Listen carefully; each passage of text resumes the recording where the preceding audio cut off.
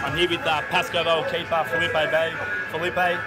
Always good to defeat the Vipers in the El Clasico. It probably wasn't the drama that we're used to, but a solid 5-1 win.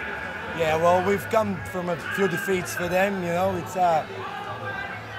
always a hard game against them, but you know, we come out with the victory. Happy days, go home, sleep well.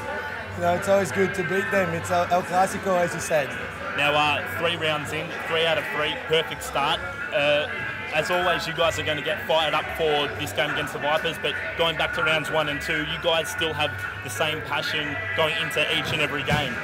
Is that driven from the poor performance last season? Yeah, look, it's a long season. We've got to keep up for the whole season. You know, it's no use to win the 3 first games, then lose 2 games and that's it, and you give the season to someone else. So we're trying to motivate ourselves each week, you know, just take each week as it goes. Now, there's no V-League. This is the last game before FAFL Cup. Would you say it was the perfect warm-up for one of the biggest tournaments on the futsal calendar? Oh yeah, definitely. Look, it boosts our confidence up. You know, we pick each other's up and we're actually playing really well. Looking forward for next week.